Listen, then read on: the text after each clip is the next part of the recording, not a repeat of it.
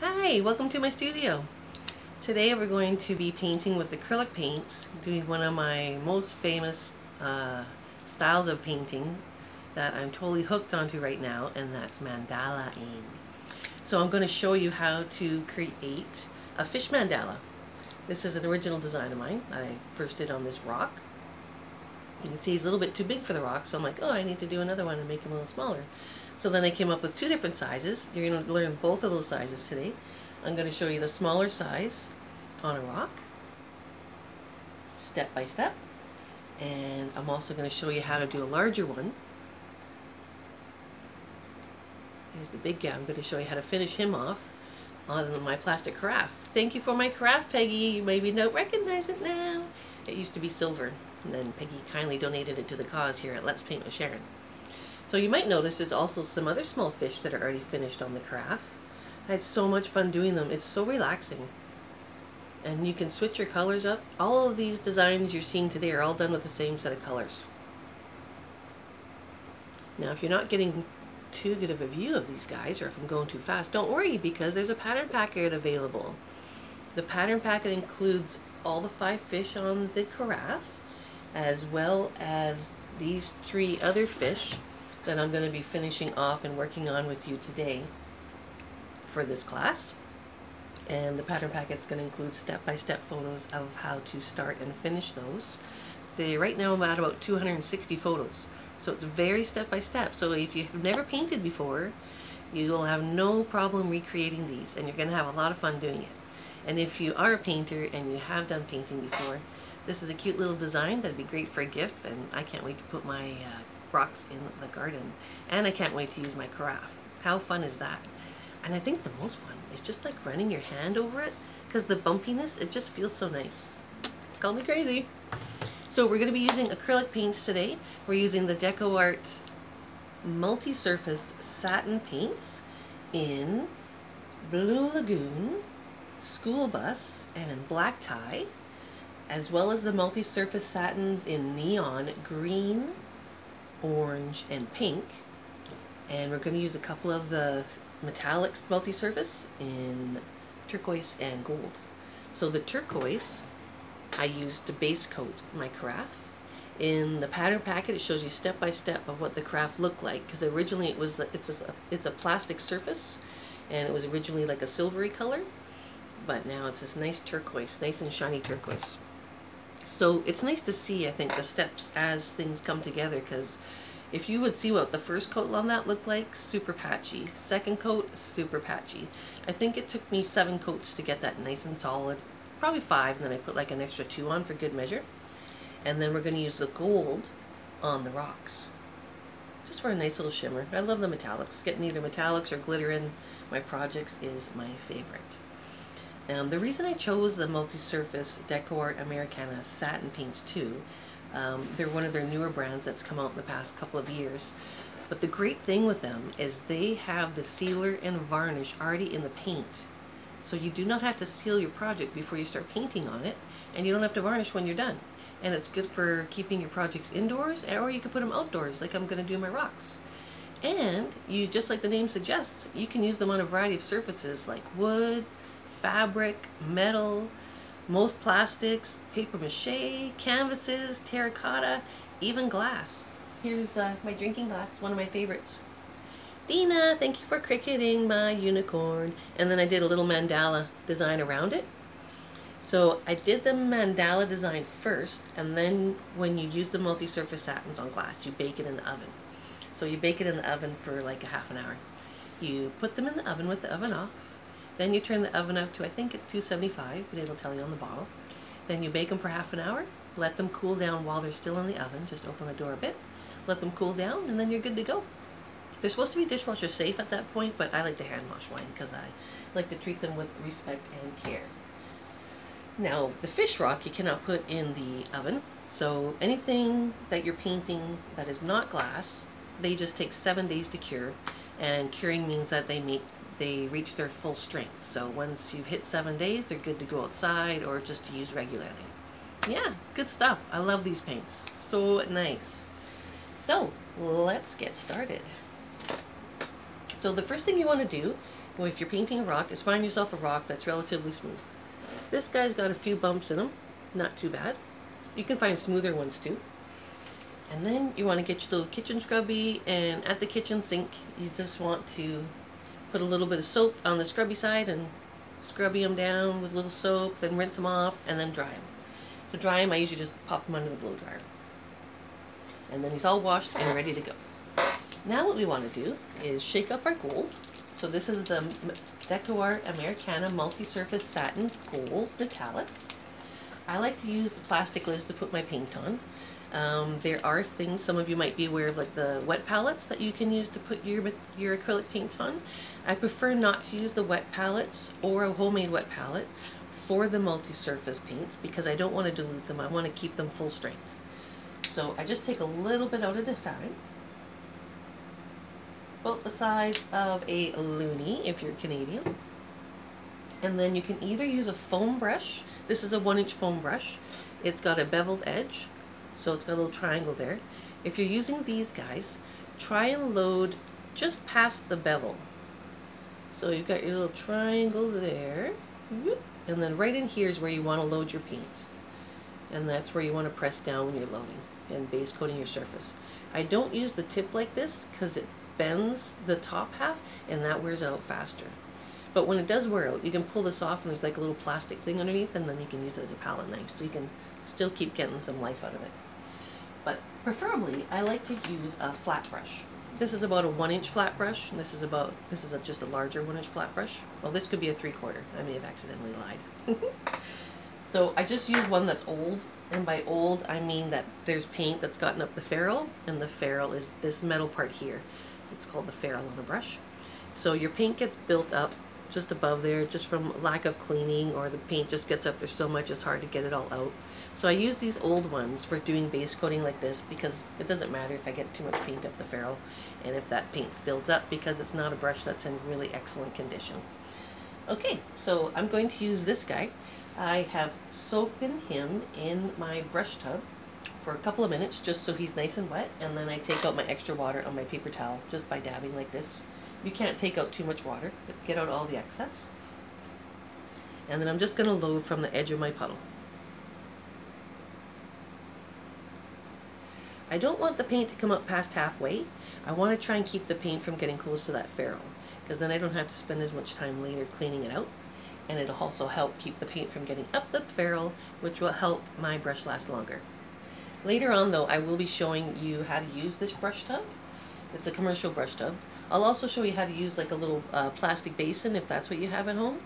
And I'll also be covering how to get the paint out of your bristles using the Deco Magic brush cleaner. And with the Master's brush cleaner, I'm going to show you how to help preserve and condition your brushes. Okay, so let's start base coating. Let me bring you in a little closer here, kids.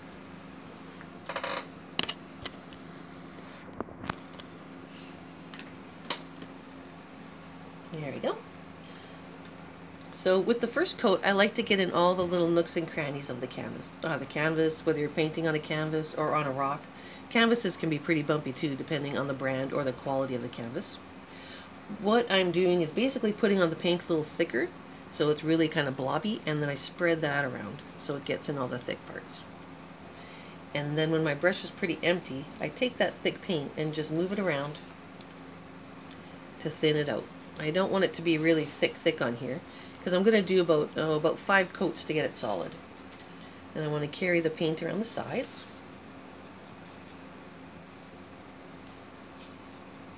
You can see I'm working on like a little folded placemat, because that makes it really easy to turn your surface around, whether it's a rock or a wood piece or terracotta. Makes it easy to turn around, and you don't have to lift it or get paint on you.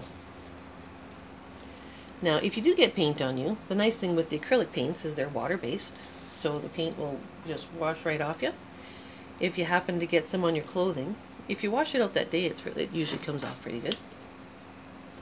You notice I just take a little bit of paint out at a time, because that way I can go through it without it drying up. If I had some left over on my little lid and it wasn't drying at all, I could just pop it back in my container and it would be good. So for the first side, of my rock. I take that paint down as far as I can. If I can see brush strokes, like little lines in my strokes when I'm brushing, that means I have a little bit extra paint on there. So when my brush is a little emptier, I can just brush over that paint that I can see my brush stroke lines in and just smooth it out a bit. And your empty brush will move that around. The metallics are so pretty. They'll give you such a nice little shimmer in the garden. I just love them. And I love this fish design. I can't wait. I already have like 2 more sets of colors. Like here's like one set of your colors that we're using for this design on the fish. But you could have like so many different other selected colors that you could use to create fish of different colors. So I've got another one that I want to do that's like blue at the front of the fish going into pinks and oranges at the back. I mean, the color combinations are endless. If you order one of the pattern packets, you'll see my little reference photo fish that I found online. The photo fish I used for reference is just like a little tropical fish that I found online, and he inspired me for these colors. So now that I've got that one side done, I'll see if I have any thicker areas of paint, smooth out anything that's a little bit ridgy. And then for my brush, I just want to pinch him out in a piece of paper towel to get rid of the extra paint. And then I usually go and wash these bigger brushes out at the sink because they hold a lot of paint. In lieu of that, I'm just going to tap, tap, tap in the bottom of my brush basin. So when you're using these little brush basins, this is how you use them. So this was just like, you know, you can use cottage cheese containers that you might have at home. I just tap in the bottom on an angle. So on your ferrule here, you've got one corner and 2 corners.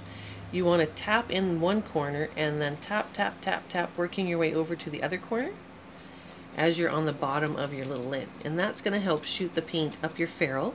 That's that middle part that holds your bristles. And that tapping will help shoot the water up there, pardon me, to help get your paint out. So then when you hold your brush on top of your excess water back there, when you hold your brush on top of your paper towel and you're pressing down to get the water out, if you see any color there, it's usually left right by where the ferrule touches. If you see any color, then you want to go through that again and keep repeating until you see no color. And that's what helps keep your brushes clean, and you don't have to spend too much time at the end of your painting session cleaning them out. Okay, now for drying this side, you're going to take a blow dryer on low and keep it about 1 foot away from your rock. You don't want it on high because that might be too hot and it can cook the paint and the paint can shrink and shrivel up. So you just want to be patient. And then once that side's dry, you'll know because it won't feel sticky or tacky, because as it starts drying, you'll feel it and you'll see the paint's not coming off on your hand. Great. But you might touch it, it might still feel kind of cold or kind of tacky when you press your hand into it. So you want to keep blow drying past that point, and then you're ready to flip them over and knock out the other side. But with the magic of Let's Paint TV, here's what your rock will look like when you're done. So you've got both sides nice and shiny. This guy's got 5 coats on him. I especially did 5 coats because he's going outside. So the more coats you put on, the more protected he is. So what I'm going to do now is I'm going to show you with a Sharpie how you can draw your fish pattern directly onto your rock. Now I've drawn this fish pattern many times, so it's not just this is the first time I'm drawing it, so I'm very familiar with it. So with a little bit of practice you can do this too. So I like to get like a nice little rounded nose.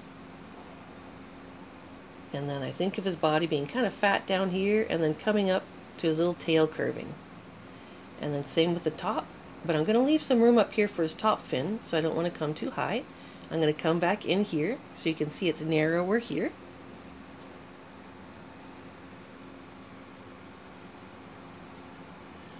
And then I'm going to draw my tail. So my tail's got 2 longer ones, a longer one here and a longer one here. And then I did 3 bumps. Boop, boop, boop. Now you can make your tail any way you like it. This is just what I did. And then for your top fin, is going to start right back here, and you're going to go 1. Let me see if I can get in there a little better. 1, 2, 3 little rounded bumps. And then 3 spiky ones. Spiky, spiky, spiky, and then back down to the back of the fish. Then we can do the bottom fin. So the bottom fin starts about the same area as the top fin. So I can give myself a little mark there. And he's going to have a couple little bumps too. 1, 2, 3. And then he's going to have one that kind of has a nice little S. It's a little bit longer and comes out like that. Now, I'm going to show you this on paper as well. So I'll be repeating how to draw this pattern. Then you're going to give him a little eye. And then we need to make the openings, because you'll notice I have this opening here. And I've got another opening here, here, and here. So that's what we're going to create now. So I'm going to leave some space from my outside line. And I'm just going to run parallel to the outer edge. Back up, not too close to the eye. I want to leave some of that gold between the eye and the line. Then my next little section, going to be a little more pointy on the bottom, and then comes up almost like an exclamation mark that's curved. And then I'm going to have another guy in the middle who's a little more wiggly. Comes in a little narrower here. Narrower, and then a little loop at the bottom. Narrow in the middle, and back out. Almost like a little fish too. And then one more guy on the end here.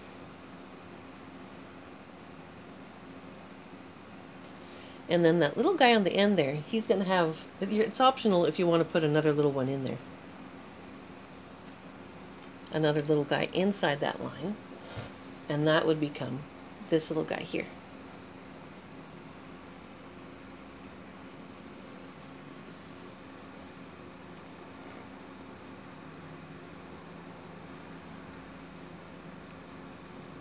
Alright. So I'm going to show you now how to draw that on paper. Because it's okay if you're not comfortable drawing it right onto your piece. I would say 95% of people would not be. But if you do have some experience with painting and drawing, then you might be. So then you can. So this is another way that we do patterns with painting. Is we get our pattern traced and drawn onto a piece of clear transparency. And then you use this to transfer these lines onto your surface, whether it's a fish or I use it on the mandala carafe. Now, when you're on the paper, you can just use a pencil. Now, my small fish, he's about 3.5 inches long, so I gave myself 2 little marks here. This is 3.5 inches. This length here, 3.5 inches. So I know I want my little nose to be inside that.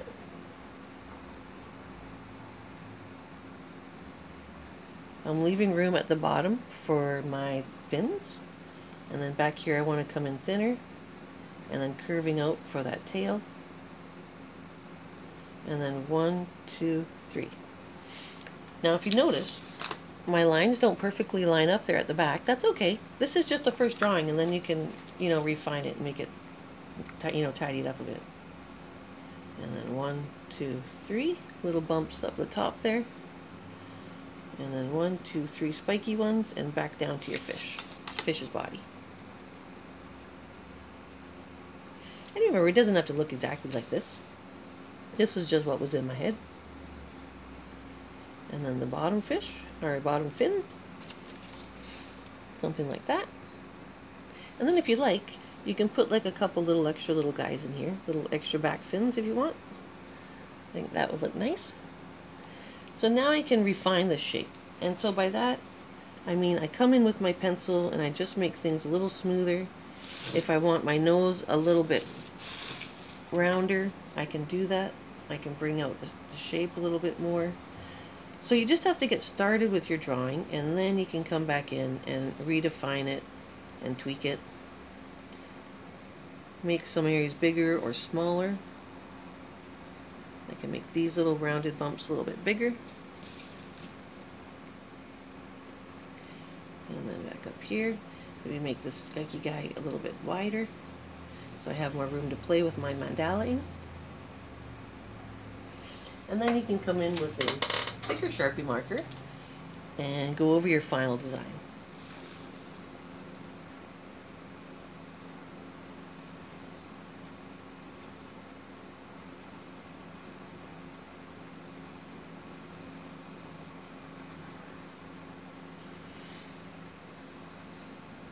Yeah, the fish are cool. I want to do a dolphin. I've been planning a dolphin mandala, so you can watch for that one.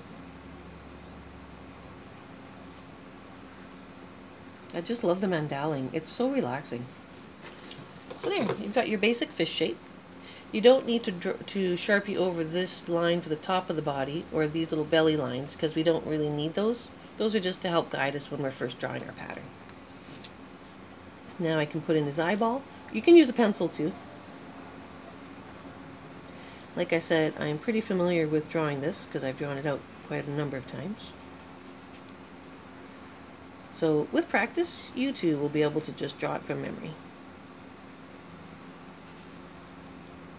And that little guy in the middle. So when you're doing, so here's my little guy here. That's on my transparency. So then you could take the time to draw a big guy. Here, I'll hold these up for you. So you can do a little snapshot, a little freeze frame and take a picture. There you can get a picture of him. There you can get a little picture of him. In the pattern packet, you'll get pictures of these guys. Now the large fish, just for reference, he's about 6.5 inches. So about 6.5 inches. The little guy, he was about 3.5 inches. But if you have a larger rock, you could do a larger fish. If you have a smaller rock, you can do a smaller fish. Now, how do you get these onto a clear transparency? Well, I'm glad you asked. Let me show you. So you're going to take your transparency and you're going to tape down one side.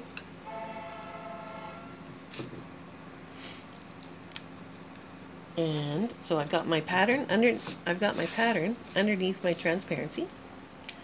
And now I go on top of the transparency and I go over the fish design I've created.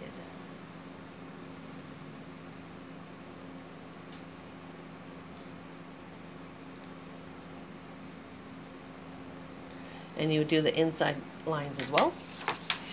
So then you'd have your pattern on your transparency. Then I like to trim them out, so then you end up with a little guy like this. Then you would take your rock, you'd hold them down on your rock, figure out where you want them, take your tape, tape down one side, and then you take a piece of graphite paper. This is gray/black graphite paper. One side has graphite on it, and graphite is just what your pencils are made from, and then the other side has nothing. So if you're wondering which side has the graphite, you can always take one of your stylus tools. The stylus has a wooden handle with the metal ends that have little round balls on them. For this class, we're using this set of 3, which we'll be talking about later. But you can take a stylus tool and then draw it on top of something. Like take your stylus, go on top of your graphite paper, and see if you get a line. If you don't get a line, you know you have the wrong side of the graphite down, so you just flip it over. So you take your fish, either hold it in place or tape your fish down, slide your graphite underneath, and then with your stylus tool you just go over these lines. Sometimes you do a little bit of back and forth because the transparency is a little bit on the thick side, so just keep lifting it up and checking it. And if this happens to come off, because the transparency is clear, it's really easy for you to come back and line it up and then keep going. Yeah, and then you've got your little rock with your fish design that looks something like this. Alright.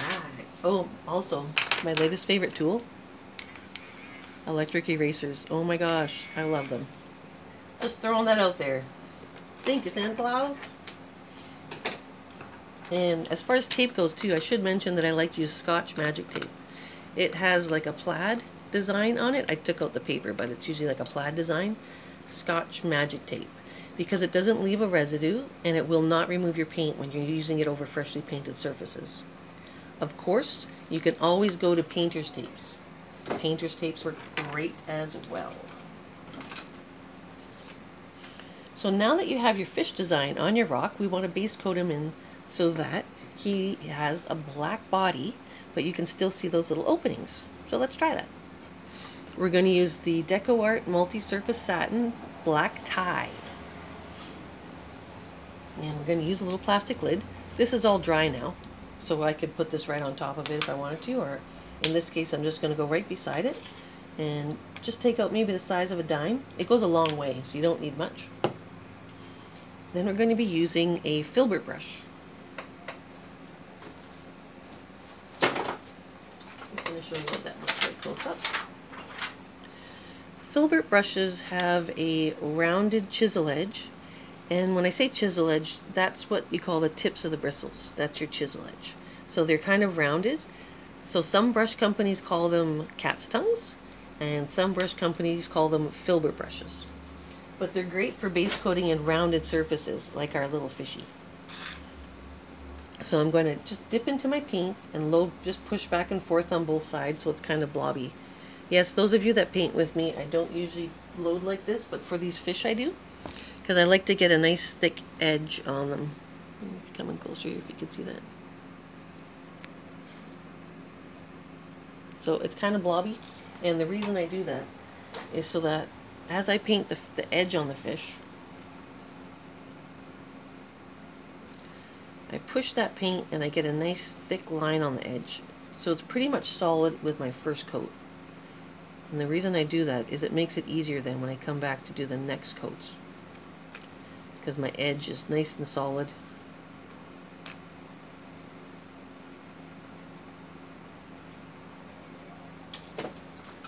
Just gotta switch up my glasses here so I can see what I'm doing. So because you're using thick paint, you'll have a lot of thick paint left to the middle of the area that you're base coating. So you just take your brush and you just flatten that around. Leave it at your edge, but flatten around the stuff anywhere else. As this paint dries, it self-levels pretty nicely. And by self-level, I mean the paint will smooth out and go a little bit flatter and smoother on its own. Now at the back here, I want to see 3 little bumps, so I can come back and make sure those guys are in there, like 1, 2, 3. Okay, that looks better.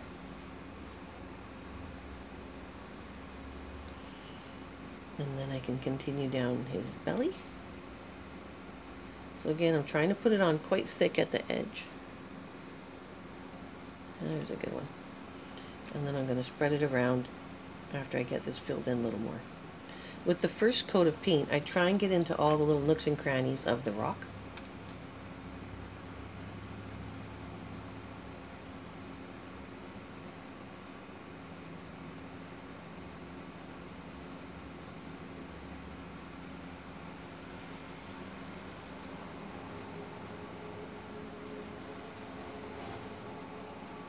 So even when you're doing this detail base coating, it's really relaxing. It's nice to do a few rocks at a time too, so then while one's drying you can work on another one. Then before the paint starts coming up my bristles too high and getting too close to my ferrule, what I want to do is just wipe it off on my paper towel. And then I'll show you how I like to use the brush tubs. So inside the brush tub, you've got 3 different little areas. You've got 1, 2, 3 wells. This one's got rails in it. This one's got little resting arms so that you can rest your brush in there if you have to go and do something else quickly. But don't leave your brushes resting in water too long, because it'll wear the varnish off the ferrule, and it'll wear the varnish off the handle, and then your ferrule can start loosening up and falling off. So what I do is go into one of these little wells over here, and what I'm doing in the bottom is tapping and turning my brush all the way around to get all the edges of this lower part of the ferrule and pushing that water up the ferrule. And then I go over to the other side, do the same thing. And then these little rails here, you want to get your brush down low enough so the ferrule makes this kind of like a mallard duck sound. And that's going to be vibrating your ferrule and help to get any other paints out. I just do one direction so that it doesn't damage the bristles. Then when you hold your brush on a piece of paper towel, check and see if there's any color where your ferrule's touching the paper towel. If there's color touching there, then I'll repeat that until there's no color. So I've got no color, so that's great. Now I can continue on with my little fish. So I'll wash my brush out probably every couple of minutes so the paint doesn't get too built up in it. Because I like to keep my brushes lasting as long as possible. So I like to look after them as best I can. So I just paint right on top of those Sharpie marks.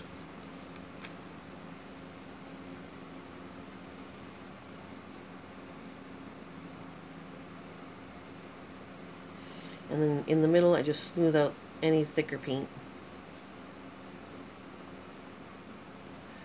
So you can see the first coat looks very patchy. You can still see lots of the gold coming through. That is totally normal, and that's the way it rolls. But you'll find with your second coat it'll be less patchy.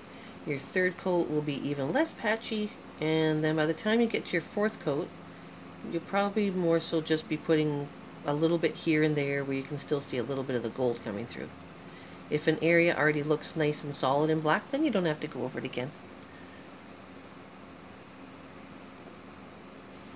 And then before I wash out my brush, I can just empty it out here up on the top fin, where I can use some color. And then I'll wash out my brush again. So again, before I wash it off, I'll just wipe it out. And I just wipe off in one direction. I refrain from going back and forth like this because it really wears your brush out a lot faster. So either just pull in one direction or just pinch your brush out. And then the same little regime in here. Turning my brush around so it's gently hitting the bottom on an angle. So not straight up and down, that'll splay your brushes, but just on an angle. And then over on the other side. So that also helps to keep all my dirty water on this side in these two wells. So then I don't have to keep taking and getting new clean water in my brush tub as often. Whereas you can see in the brush basin, it's already full of gold already. So if you don't have a brush tub and you can't get one, then you can always go with 2 or 3 basins for cleaning your brush out in.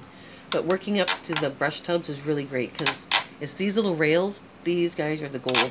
They really help keep the paint out of your brush and out of your ferrule. If you can't find them, let me know. All the stuff I'm using today I can get a hold of for you and I can send to you. Okay, so once you keep going on that guy, you're going to end up with a little fishy that looks like this. Hello, little fishy. So we're going to be ready for mandaling. Now for the mandala tools, this is my favorite set. It's a set of 3 wooden handled